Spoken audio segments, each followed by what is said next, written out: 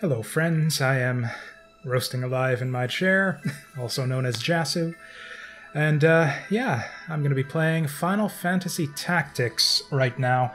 This is definitely my favorite game in the Final Fantasy series. I just prefer tactical RPGs in general, much more than the more traditional sort. And in fact, this was the game that introduced me to the whole strategy RPG genre. I'd never played anything like this when I first played Final Fantasy Tactics back in the day. Sure, there were, earlier games in the genre, like I can't think of any titles off the top of my head right now, but, earlier ones that I hadn't played back then. And we're actually going to let this sit here for a second because there's another cool intro video that I want to see. And while it's showing that, I guess I'll continue with the little intro here.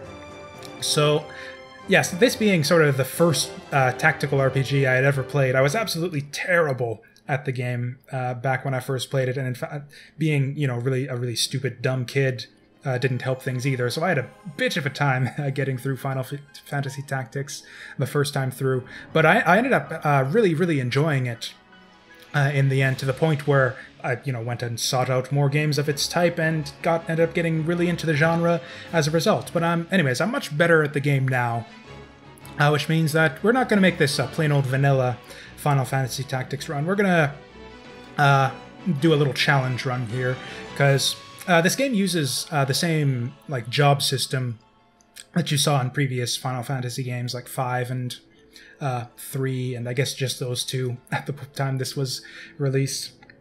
And because of you got so much freedom within the job system, you can all these different character classes you can give to your characters, and all these different skills you can mix and match between the different jobs. There's just so many different ways to play the game that lends itself really well to the notion of restricting those options for the sake of challenges. And there are tons and tons of challenges that fans of this game have cooked up with over the years. You can do a single class challenge, is the classic one, probably the earliest one people did. You can do solo character, dual class, dual character, AI only, no shop, Pokemon runs, all sorts of different challenges you can do with this game. And the challenge I'm going to be doing here is actually a 4-job Fiesta run. This is actually a challenge for a different Final Fantasy game. Actually, this is, of course, the big charity run that they do for Final Fantasy V every year, where basically Gilgabot picks 4 random jobs for you to use, and you play through Final Fantasy V, and you're only allowed to use those 4 jobs. You have to have one character in each job, and you can only use skills from within those jobs. And I thought it might be fun to take that challenge over into Final Fantasy Tactics here. I've modified the rules slightly.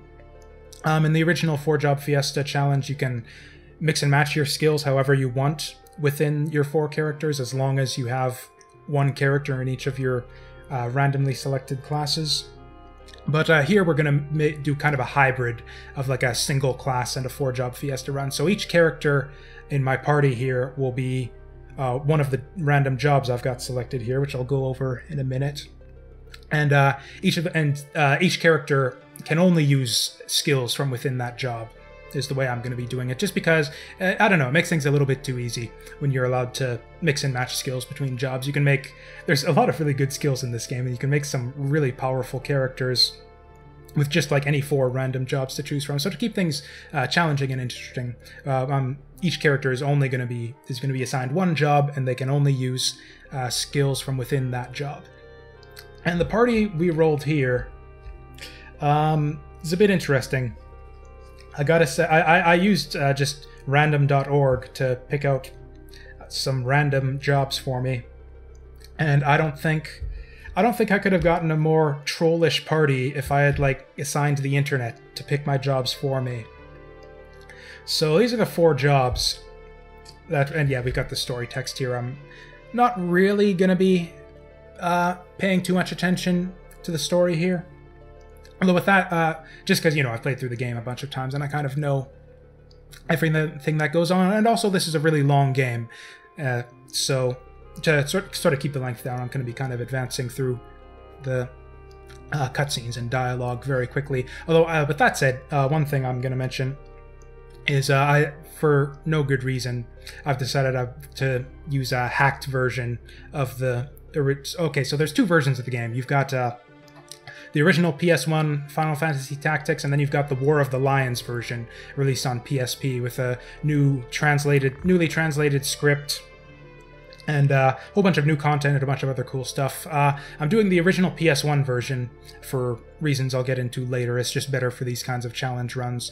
But I've got a version of the original game with the War of the Lions translation hacked into it. So if you're a speed reader, yeah, it has some very lovely, colorful, well-written dialogue to glance at as we zip through all of it speedily. Anyways, now is the time to pick our... Whoops. No, it is not okay. So now's the time to pick our main character names. And of course, you gotta have some kind of gimmick for naming your characters, I guess, for these kinds of runs. I'm absolutely terrible when it comes to just picking names or basically just anything involving just creativity or coming up with my own ideas for things in general. So we're just gonna do this. And this is gonna be the theme for our characters this run. Oh yeah, you've got to pick your birthday here too, which is actually quite significant, actually. Your character's birthday has a big effect on the gameplay. And that's not even a joke. So your character's zodiac sign has a big impact on how much damage you can do to the enemies based on their zodiac sign and their alignment in the compatibility chart. That's probably the worst thing about this game. I never pay attention to zodiac compatibility.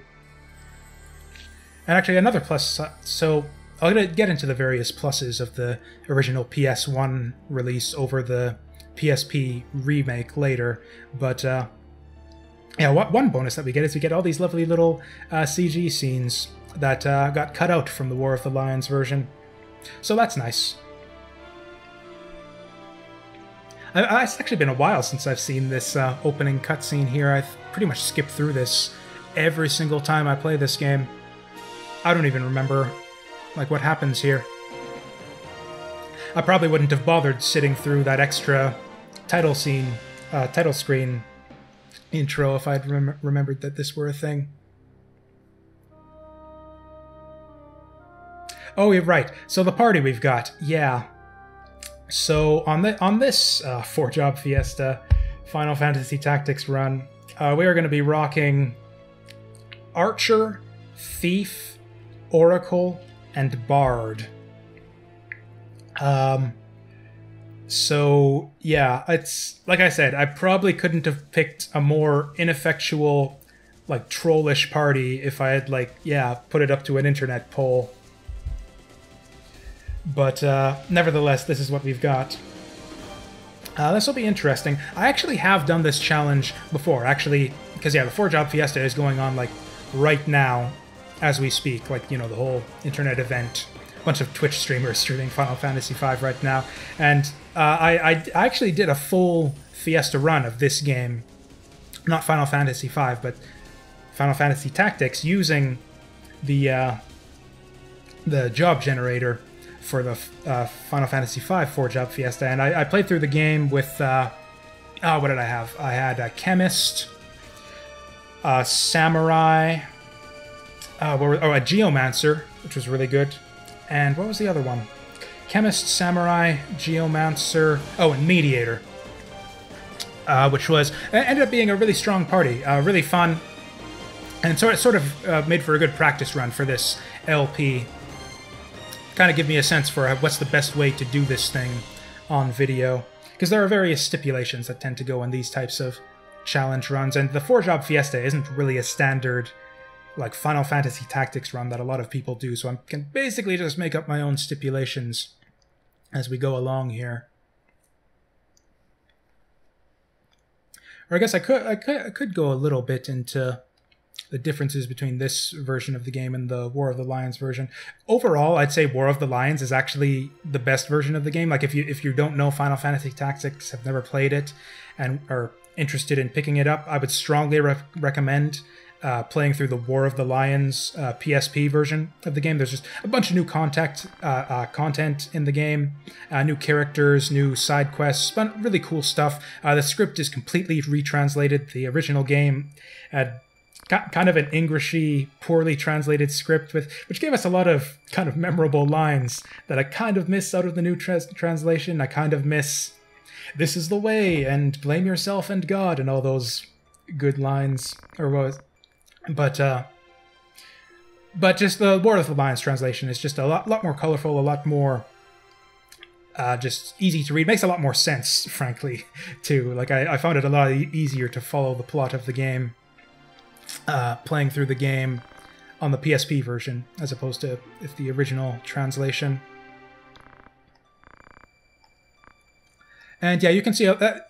I know that the new translation is actually a little bit controversial. Personally, I just think it's strictly better. Some people don't like the kind of flowery, old Englishy language of it, but personally, I love that kind of stuff. It really adds just a lot of, or I don't know, like character to the universe, or what you call it that, or I don't know. It makes it seem more sort of the time. That sort of gives it that kind of, you know, medievalish flair to it that I just really like.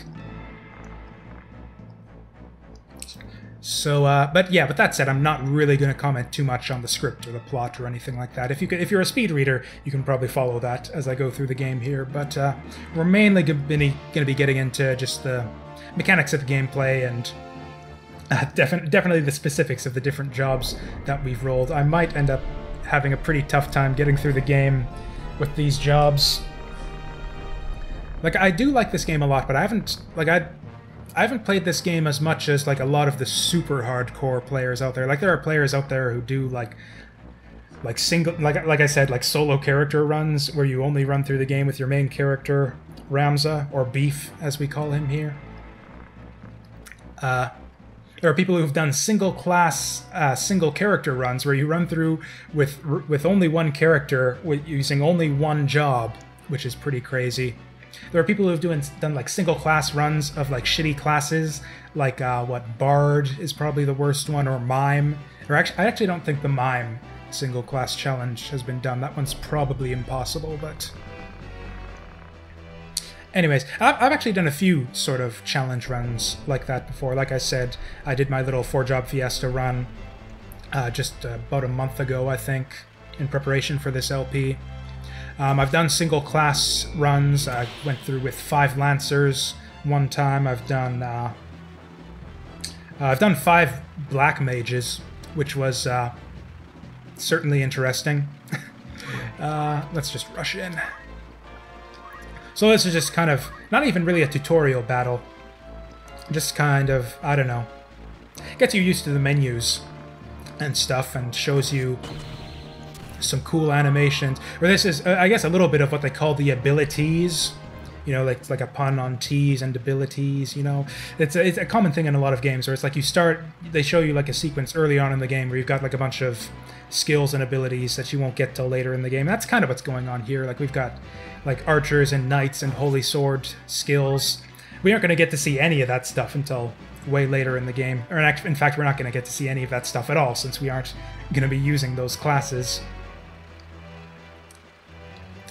But yeah, mainly we just run around trying to get past these guys as fast as possible to get onto the real game, the real story, and all that. But yeah, I probably can't really talk too much about the classes until we actually get them unlocked. I guess I'll talk a little bit actually about... yeah, like I said, I definitely prefer the War of the Lions version in general, just for like a regular playthrough, going through the game your first time. War of the Lions, fantastic. Probably want to go with that. However, one of the changes they made for the War of the Lions PSP version is that all of the all of the jobs require a lot more job levels to unlock. Like, this isn't like Final Fantasy 3 or 5 where you can just switch freely between the different jobs. Basically, there's kind of like a job tree that the game never actually shows to you, but you can, you know, look it up on Google. And basically you have to level up some jobs in order to unlock others. And the unlock requirements for the different jobs are all slightly higher in the War of the Lions version.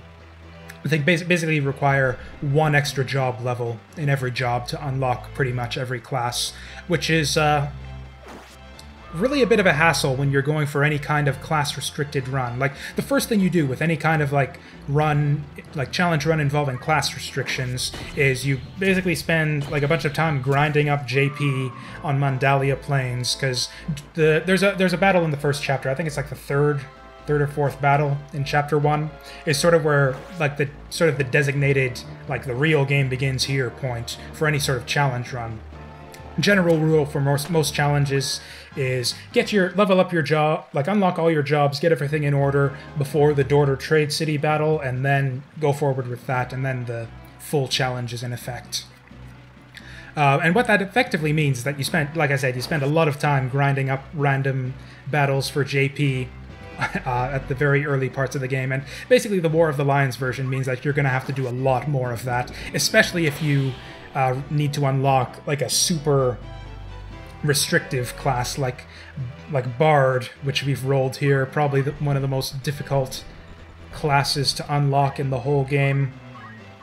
We're actually gonna have to level up 7 different jobs in order to unlock the Bard class. So, or just so that none of you end up you guys don't run away screaming for the hills upon hearing about, oh, grinding, etc., etc., terrible LP. So I'm gonna change. Like I said, this is my own challenge, so I'm gonna change up the restrictions a little bit here. I'm actually, basically, I'm just gonna kind of go through the game like normal. I'm not gonna like stipulate that I have to have all my jobs unlocked by a specific point or anything. We're basically just gonna be going through the story, getting our job levels as we get them, and then basically taking our jobs as they come along. And actually what that'll do is that'll give me a little bit of an opportunity to show off some of the different classes as well as we go through the process of leveling up the different classes to get the ones that we're going for. Most of these are actually pretty short. Like Archer is like a tier 2 class. You can get that after like 1 fight. Thief is like also super short. Oracle's actually pretty easy too. Actually, pretty much all these classes are like super easy to unlock. You can get them in like maybe 2 or 3 battles, except for Bard, which requires like learning all of the jobs practically. And of course, we don't have our blame yourself or God line here. What do they say it here? Or actually, he doesn't even say it here. This is actually a scene that's not... So actually, another thing that they added in the War of the Lions version is that they've got new CG cutscenes, and they're like not like the CG like you saw in the intro to this game just before. They took those out and replaced them with like some really lovely, really fancy, like, you know, modern CG that looks a lot better. And yes, some of these sort of cutscenes based, you know, using the in-game engine, character sprites and stuff, some of those were replaced with the CG cutscenes as well, and that's one of the scenes we just saw there, where Delita rides off on the chocobo. Is one of the things that they have animated in CG in the PSP version.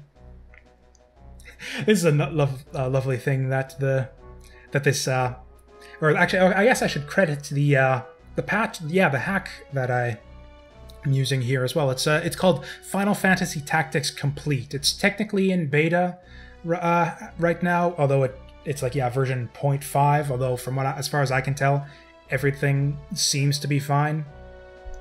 At least from what I've seen. I guess if there's anything wrong with it, we'll see it during the LP, I guess. But anyways, the text in this little sequence right here, the intro to Chapter 1, used to scroll like super insanely slowly. It took like literally like 4 or 5 minutes to get through that little text crawl we just saw in the original like unhacked version of Final Fantasy Tactics PS1.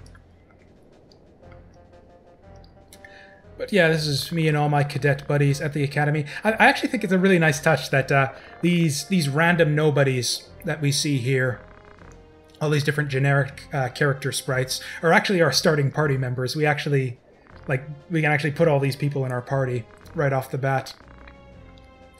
Though with that said, we aren't actually we're gonna be using them for the first battle just because we don't really have a choice.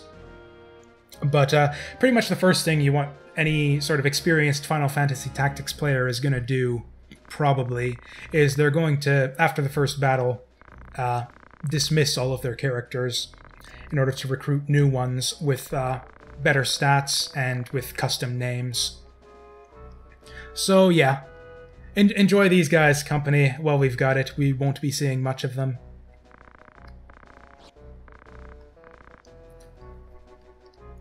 It's a funny story, actually. Like I said, I was like a... Oh, yeah, I guess we'll... Oh, you know what? Yeah, that was just a little test run I was doing to make sure that this patch and emulator and everything worked okay. I think we're just going to replace that. Yeah, I probably won't go back to that save. So anyways, here we are. Character placement screen. So back when I first played the game, I was like a really stupid little kid, like I said, and I didn't really understand like just this type of game in general. This is probably the most complicated video game I'd ever played up to that point. And so I didn't understand stuff like, you know, the cues on the interface. Like you can see L1 and R1 on the top there, which tells you to press those buttons to switch between your characters. I actually didn't realize that you could do that as a kid, so I spent like a bunch of time trying to get through this first battle using only Ramza, just because I didn't know that you had other characters. And I actually did it eventually. My first time through the game, I actually got through the first battle just with solo Ramza. Or actually, not all these characters are equal, actually, apart from the Brave and Faith stats. Some of these guys have swords and some don't.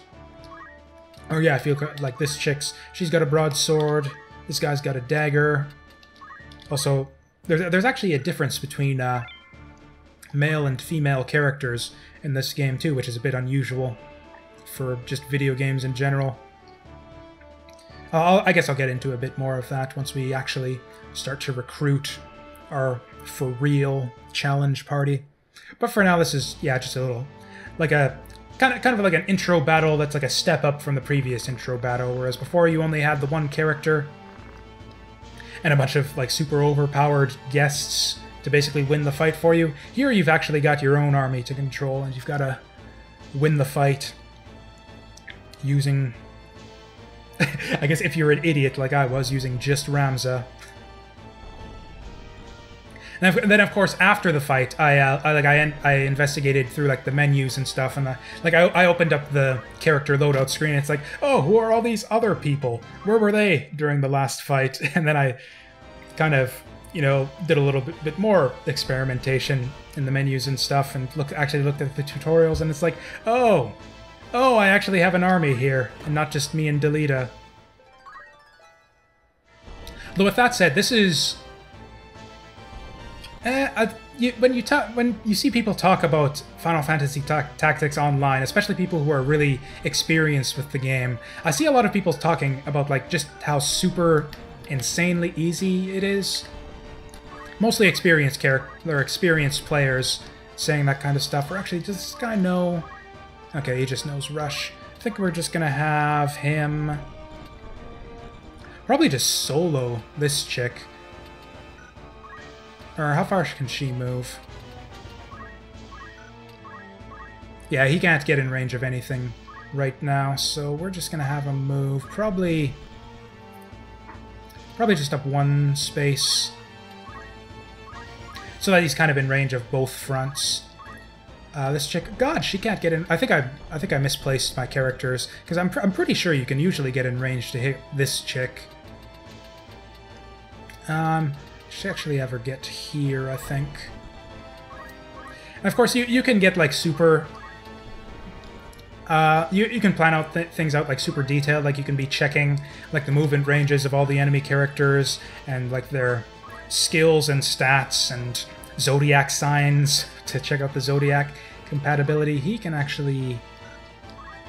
Yeah, the problem here is there's no sense waiting around doing nothing and waiting for them to come to me, since I'll just get another turn anyways before they move again. Actually, I guess I should probably maybe explain a little bit of the fundamentals of the game here. Because this is actually a little bit different than kind of your standard tactical RPG type game, even if you're experienced with these types of games. I hate the way it changes your camera every time you go through those little dialogue exchanges. So instead of just being like purely like turn-based, like all my guys go, then all their guys go, you've got this CT system here, where basically you've got this CT. It's basically this like the active time battle system from your standard Final Fantasy games, except instead of being in real time, it just kind of freezes once it's somebody's turn to go. And yeah, this first battle is pretty easy, actually. Like I said, even as a dumb little kid, I eventually managed to beat it with just one character, plus my guest Delita. But anyways, okay, so yeah, you've got this CT gauge. You can see this guy's at 100, this guy's at 22. Basically, sort of each you can sort of think of like a tick as being like the standard unit of time in this game, and on each tick, each character's CT will go up by their speed. So like after this guy's done moving, one tick will go by and he'll be at +6 CT, except he's got to move now, so he'll be down CT. You can actually save your CT a little bit by doing fewer actions. Basically, if you do a move on your turn, you can do a move and you can do an act, and you can do those in any order. And if you forego one or both of them, it'll actually reset your CT to a somewhat higher number. Like if you move and act, your CT gets reset to 0. If you only do one of them, though, your CT gets set to 20, which means your next turn will come around a little bit sooner if you choose to only move or only act. And if you choose to do nothing on your turn, just hit wait and do nothing, your CT will get reset to 40. And that can be used to your advantage, actually. You see this chick right here. She went in and attacked me. So, like, you can see you've got a hit rate when you go to hit someone. Like, I've got a 95% chance to hit her. And that hit rate goes up if you attack from the side or from behind. So you might think, okay, so just to remove that uncertainty, maybe it's better for this guy to move behind her and get that 100% chance just to make sure that I get her. But actually, the smarter thing to do here is to just take the chance of the miss and just hit her right from here without moving. And then I'm not gonna move, since I only did an action without a move. You can see his CT is reset to 20, whereas his opponent here did a move and an act on her turn, and they kind of went at the same time. So her CT is at 0, and mine is at 20, which means that this guy is actually going to get another turn before she does, even though she kind of hit him first. And actually, I think we're just going to gang up on this bitch. Yeah, your starting characters don't really do a lot of damage. Their damage will actually go up or down a little bit, depending on the Zodiac compatibility, which is a stupidly complex system that I don't even want to get into. It's not even super complicated. It is just kind of annoying to deal with. Like you can see, or next time a character's turn comes around, I think I'll get into the Zodiac system.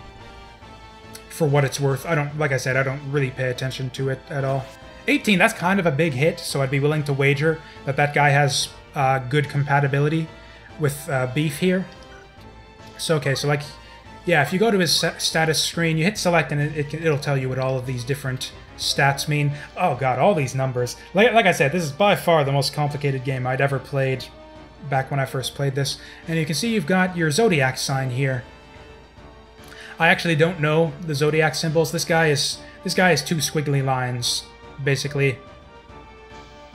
And so this guy has good compatibility with Gemini and Libra, so that means that he'll do more damage to characters under that sign. And indeed, they'll do more damage to him. It's reciprocal that way.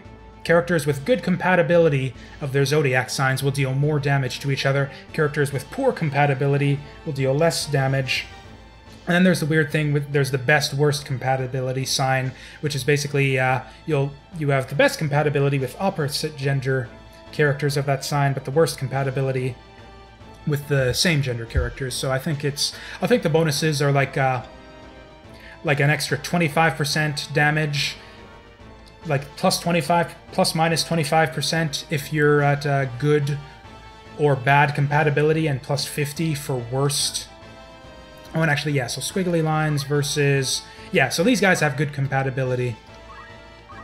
And so since you can't take back your moves, Like if I choose to move Ramza somewhere and try to hit someone and be like, oh, predicted damage is really shitty, it's too late. You can't take back your moves and check out how much damage you're gonna do against each of the enemies. So if it really comes down to the wire, you kind of need to plan out in advance. It's like, okay, what are the different compatibilities? Who am I going to be able to do the most damage to? Who's going to do the most damage to me?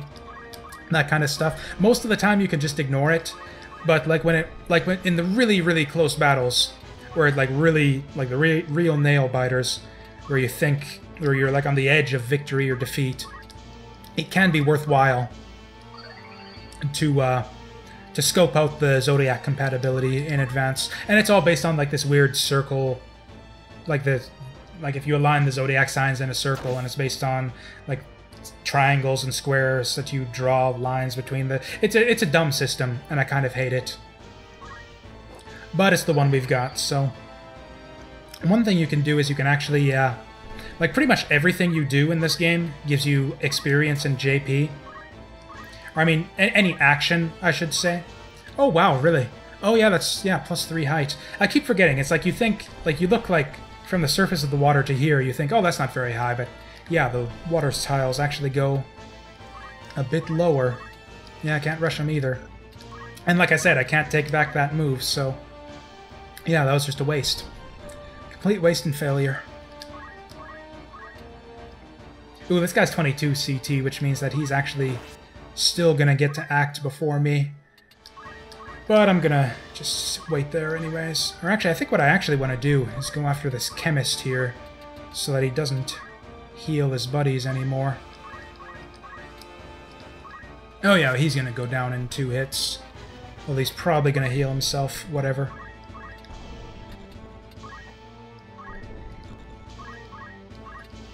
Music in this game is so good. Okay, these guys probably have bad compatibility, because that's like shitty damage. That's the other thing. Actually, one thing I like about this game is the damage is mostly deterministic. So, like, really, if you knew the formulas and everything, you could actually, like, just sit down and calculate how much damage your attack is going to do beforehand.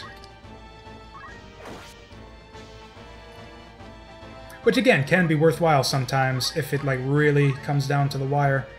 Like, yeah, my chemist is doing more damage to this guy than the other guy with the broadsword did. These guys actually probably have good compatibility.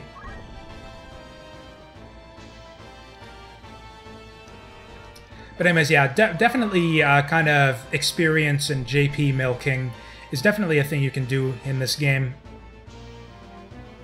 It's actually part of the reason why I like I like outfitting characters with the item ability early on in the game. Not so much because I like, you give everyone the item ability, and then you buy like a shit ton of potions. Not so much because, you know, the game, not so much to keep everyone healed and healthy, although that's beneficial, but mainly just so that you always have something to do. Just like anytime somebody's got damage on them, you can just use a potion and get that 10 experience and 12 JP or whatever. And yeah, you can do dumb shit like, you can even hit your own guys, actually. Even that gives you JP and experience. You can even do that if you really want to.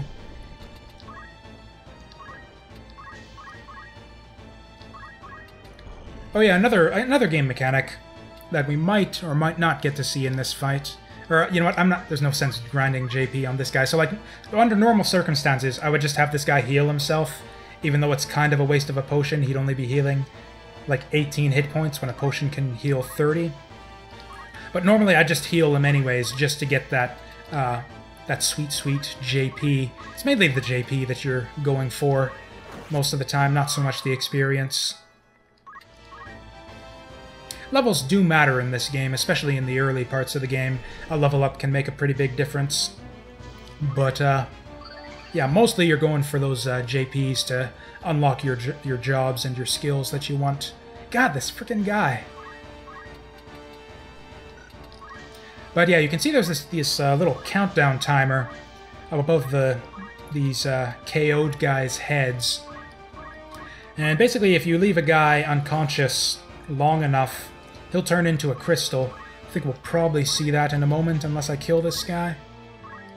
I don't think I'm gonna kill him. Yeah, he's just barely hanging on there. So, okay, Carrick... Carrick, seriously? Okay, Carrick left a crystal behind. And so, you can do a couple things with crystals.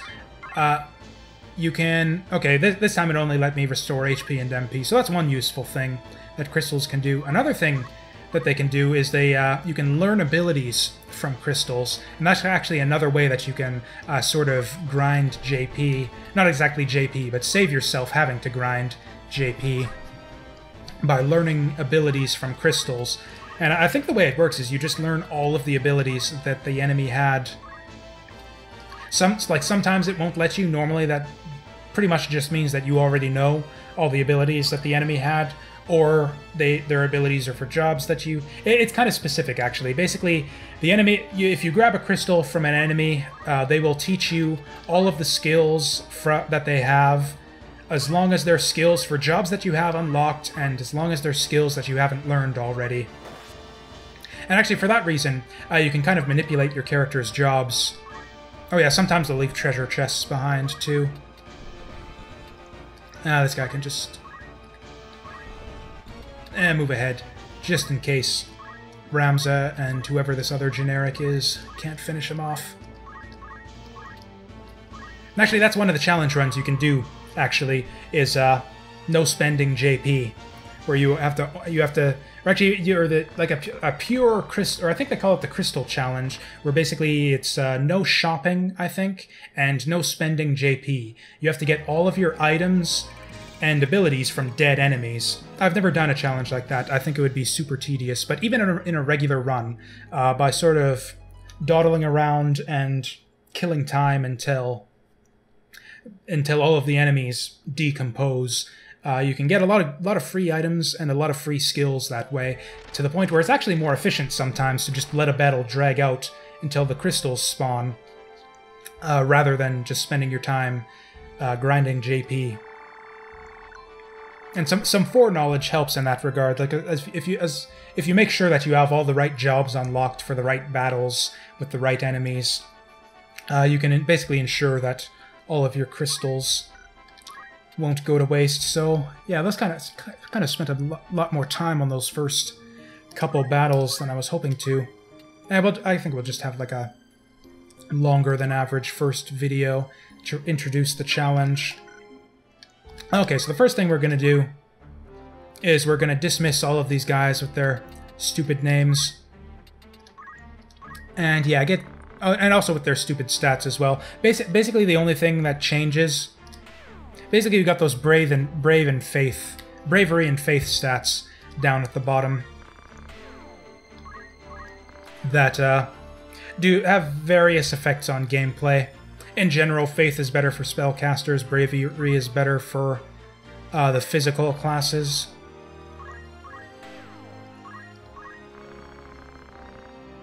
I wonder, I actually can't tell, I don't remember if these, or not these, no, never mind, I was thinking of something else. Never mind. But, yeah, those, or actually, I'm pretty sure, this is actually a nice convenience thing. Could be wrong about this, but I do believe... Yeah, it automatically strips the equipment of characters you dismiss as well, which is pretty convenient. If anyone was freaking out about how I didn't get the equipment from the guys I was dismissing, you don't have to. So okay, so the first thing we're going to do is we're going to go to the outfitter.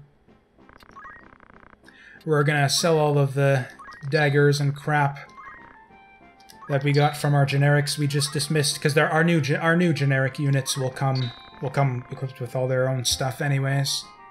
Oh yeah, you also start with a bunch of items that you actually can't use anyways. Like, all of this stuff requires... Like, basically, the chemist class lets you spend JP to unlock the ability to use all of these items. So, like you have to, like, grind 700 JP to use holy water and stuff. And you aren't even going to get anyone... What does holy water even do? Yeah, undead vampire, you're not even going to see those status ailments until way, way later in the game. It's better just sell your starting holy water for 1,000. Remedy, 175. Sell it. This other stuff's not even worth the effort to sell. Ooh, high ether for 300. X potion for 350. Hell yeah. High potion might actually come in handy. You never know. And yeah, that's that. So now we've got a bunch of money to hire our new dudes from the Warriors Guild. This is also kind of a stupid thing that I don't really like, but okay, so anyways, so yeah, like I said, there's a difference between male and female characters in this game. First off, you can pay the females less, which is good. They only cost 1,400, but yeah, if you look here, basically the only difference is that females have better... Actually, no, I think that they have different growth as well. Basically, females make better mages. They have better MP and magic attack growth. Magic attack is basically this is your physical attack and magic attack right there, represented by the sword and the rod there. So yeah, basically, ladies have better rods, males have better swords, and I think ladies also have better MP and males have better HP. So basically the male characters are better suited for the physical jobs, those that are... Like if you look at the job tree, there's kind of two trees. You've got the Squire branch, which is all your physical classes that branch off from the Squire, and then you've got the Mage jobs that all branch off from the Chemist. And the Squire and the Chemist are your two starting jobs. It doesn't cost anything to unlock those. So for Archer, I've decided we're actually going to make Beef here, our main character, the Archer, just because all of our other classes suck so badly, and Archer is frankly probably the most survivable. So, because Archer's going to equip shields, so like in the early game we can give him a shield and crossbow, which will be good. So Beef is going to be our Archer. Our Bard has to be a male. Yeah, male basically there's two classes that are gender specific. You've got the Bard and the Dancer. We've rolled Bard here, so we're going to need a Bard. So we've got our Bravery and Faith. Basically, yeah, Bravery affects like attack-based abilities. Faith affects magic-based abilities. Low Faith can actually be beneficial. Just because the less faith you have, the less magic damage you deal, but the less you take as well. But anyways, for a Bard, I actually don't know what... Oops, oh no, I didn't actually want this guy. Yeah, no. But yeah, basically your starting Bravery and Faith is randomized. So in general, you kind of want to keep rolling for random generics until you get the ones you want. I think it maxes out at like 70 is the highest you can get. So this is actually really good. 68 Brave, 67 Faith. That's pretty good starting stats. I've never actually used a Bard before. Like I said, they take so long to unlock, I just never bother. But anyways, so okay, this is gonna be Beef's bro, I guess. And indeed, he's gonna be the only bro for Beef, since I think we're gonna be using female characters for the other classes. And I don't know, what goes with Beef? Or I guess a Bard. I think Sirloin would be a good name for a Bard. Has, I don't know, kind of like, you know, Sirloin. It's got kind of that, I don't know, classy feel. Oops, no, not Sir Lodge. I guess we could keep it with Sir Lodge. Makes just about as much sense for a fantasy name. Okay. So we've got Sirloin the Bard. And now for the female classes. So yeah, the females are better at magic, and we've rolled Oracle, which is a magic-based class. So we're going to want... that's... Actually, no, that's bad. We want in the high 60s. Whoops. Oh, no, I didn't want to do that. So yeah, this is going to be a little bit boring here, where I basically just keep rolling generics until I get the stats I want. Ooh, 70 Faith. Low Brave. Like, Bravery is... Like, you can sometimes want low Faith on a character. Like I said, because of the reduced magic damage. Bravery, on the other hand, is almost always good. You always want high Bravery. On the other hand, that is... Although... Oracles actually have decent physical attacking strength, too, though. So I think we... Yeah, we want a good balance. We want high Brave and high Faith. So, unfortunately, that's decent, but I think we can do better. If I see something similar to that, I'll take it, but we'll see if we can't do better. God, I'm just striking out here. This video is going to go like even longer than I expected. For a second I thought that was 67, which would be amazing, but... Oh, I'm tempted. If that were reversed, I would take it. But yeah, Oracle is primarily a magic class. They deal status ailments, basically, is what they do. And I believe the chance to inflict their status magic is based on faith. So we definitely want, like, crazy high faith for our... Or is it Oracle? I think in the War of the Lions translation, it's something else. Mystic. That's what they call it now. Okay, this isn't going well. Probably could have done this off camera, but... Ooh...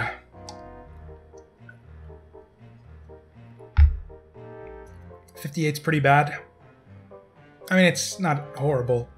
It's slightly worse than average. I think the values generally range from like 45-ish to 70-ish, I think. That is amazing faith, though. I'm gonna keep going.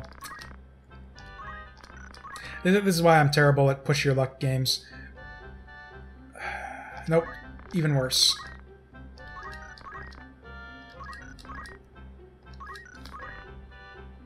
Ooh, hello. I'm super tempted to go for, again, it would be better if it were reversed, but yeah, 67, 68 is nothing to sneeze at. We're going to take that. And Oracle, I think I like Brisket for an Oracle. Yeah, Brisket the Oracle. I don't know, is Brisket a girl's name, do you think? Yeah, I think it's kind of cute sounding. Oracles are pretty cute, so yeah, Brisket. Brisket is good. Almost sounds like the name for a dog, actually. I don't know. It's too late now. Or I guess it wasn't too late. I could have said no there, but yeah, we're gonna... Okay, so we've got Beef the Archer, who's our main man. We've got Brisket the Oracle, and what was the other? Sirloin the Bard. Now, Thief... This is where I struggle a bit with the decision-making, because we don't have, like, any physical damage classes whatsoever. Oracle is primarily a caster, like, or it's actually one of the better, like, for physical damage, it's actually one of the better magic classes. But, yeah, not exactly a physical powerhouse. Archer isn't so great either. It's a ranged attacker. Low damage, not the greatest. Bard is just terrible as far as physical attack, and frankly, so is Thief. But it's kind of the best we've got in terms of, like, you know, raw physical strength, which means male would be better for that. On the other hand, I don't think thieves make good physical fighters in general. The strongest ability in the Thief class, in my opinion, is Steel Heart, which basically lets you temporarily attract an enemy character to your side. It's based on genders, actually. You can't... Like, if you've got a male thief, he'll only be able to charm female enemies, and most of the most dangerous enemies in the game are males. So if you're going primarily like a charm-based thief, female is better for that. And actually, I think the odds of success on charm are based on the magic attack as well, which means females are have better odds of getting it to trigger too. So the question is, do I want to go like whole hog? Like Thief is going to be my frontline fighter, or do I want to like do the smart, like play like a normal smart Thief and go the Steel Heart route? Under normal circumstances, like I said, female Steel Heart is the way to go, but since we don't have any physical fighters, we might be forced to go with... Although, frankly, yeah, actually, Thieves can't equip shields, so...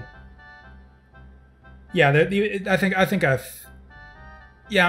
I'm pretty sure that like a physical thief would just be worthless, so we're gonna go with the female thief. I was actually kind of leaning the other way at the outset, which means I might have to come up with a new name for our female thief here, because I guess I did come up with these names in advance, since, like I said, I can't really, like, you know, zero creativity or ability to come up with stuff on my own. God damn it. And again, I think that I want faith for my thief. Or maybe it's bravery, I don't know. I'll just go for both. If I can get above, like, 66 on both, I'll take it.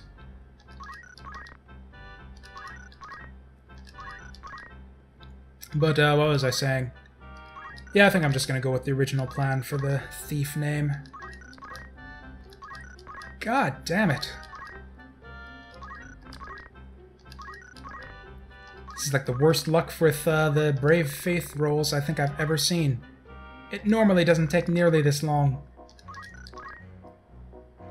I'm almost tempted to take that. But no, that's terrible. Because yeah, I think that Brave is the more important stat for thieves. Fucking hell. Oh. No, we need better faith. I think that Steelheart might scale with faith or MA or something. Oh, there we go, thank you. Okay. Gertrude, yeah, our thief isn't going to be Gertrude. She is going to be... Actually, do I even have symbols to work with here? Oh no, I don't have a hyphen. Oh, this is a disaster. Everything is ruined.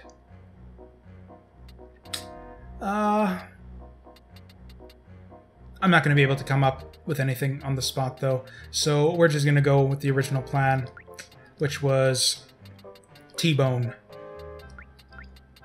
T-Bone the female thief, apparently. Okay, so there's the party. Actually, do we have any new equipment at this point? I don't think we do. Oh, that's right, yeah. Females start with shitty starting weapons, too. Or, you know what, I think I have some of the broadswords that were left by the people I dismissed. Yeah, they're gonna... Okay, so right now they're squires, and over the course of the game we're gonna be leveling them up through the different classes, but yeah, our starting party, or I guess our final party, the party we're gonna be using, is, Beef the Archer, Sirloin the Bard, Brisket the Oracle, and T-Bone the Thief. And yeah, that's what you have to look forward to in the... Yeah, no doubt to be lengthy LP to come. And that's where we're gonna leave it for now. As ever, thank you all for watching. I hope you'll look forward to the next episode. And till then, see ya!